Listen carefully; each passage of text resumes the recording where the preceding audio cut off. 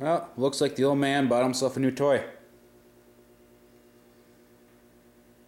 It's a 2003 Polaris 700.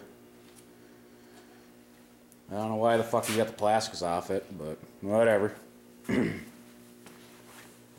It's got 350 miles on it.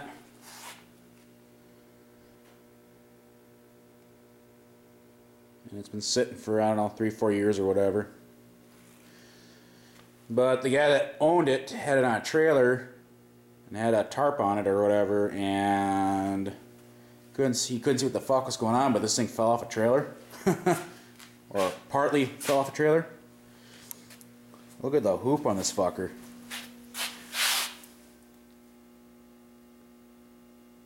Fucking ground off half the fucking tire.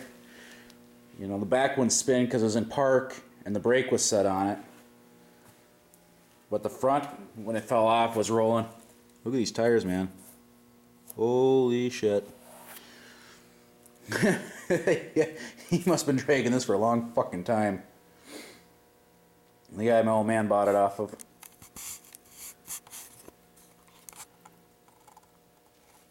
Yeah, what a fucking trip.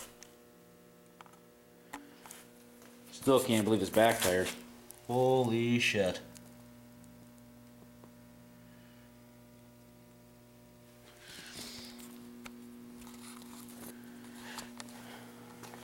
Like I said, this thing hasn't been running. It's was parked for like 2 or 3 years. And I think the carb needs to be cleaned out on it. Let's try firing this bitch up.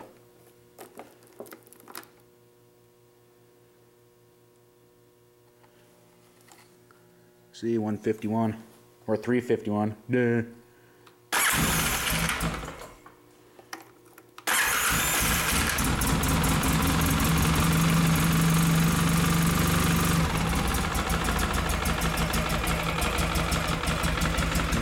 Not too happy.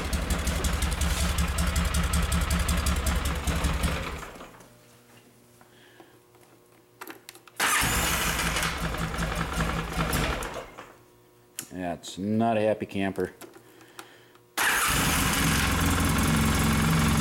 Put some fresh gas in it, and he put fucking seafoam in it. I told him not putting that seafoam bullshit in it, but he put it in.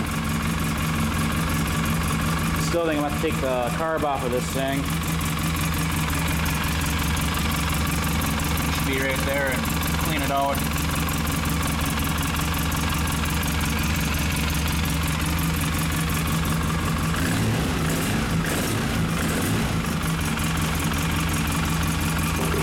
Not a happy camper.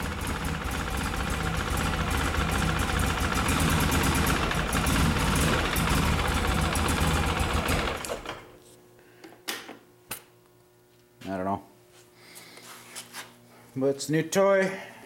That's his old new toy. I told him I'd do some work on it to, in lieu of, I'll fix some shit up on it, and he's got to let me take it out wheeling a little bit. And he said, alright, so there might be some videos up on this once I start tinkering with it. Might not. I don't fucking know. We'll see. But I figured I'd show you guys the old man's new toy.